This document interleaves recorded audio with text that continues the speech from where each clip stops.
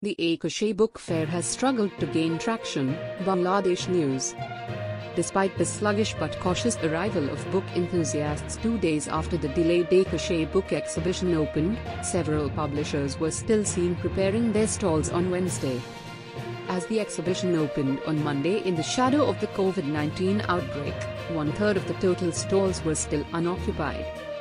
The fair's usual opening was set for February 1st for a month. However, due to the virus's spread over the last month, it has been postponed. A guest, Rahad Uddin, said, "I came to see what was going on. The fair has struggled to gain traction. I estimate that the fair will be fully operational in 3 to 5 days. I went looking for a book but couldn't find it," he explained. "The vendors urged me to come back in 2 days." The manager of a publishing business blamed the delay in adorning the stand on uncertainty when asked why it took so long. On the condition of anonymity, he stated that many publishers were unsure whether the event will take place at all.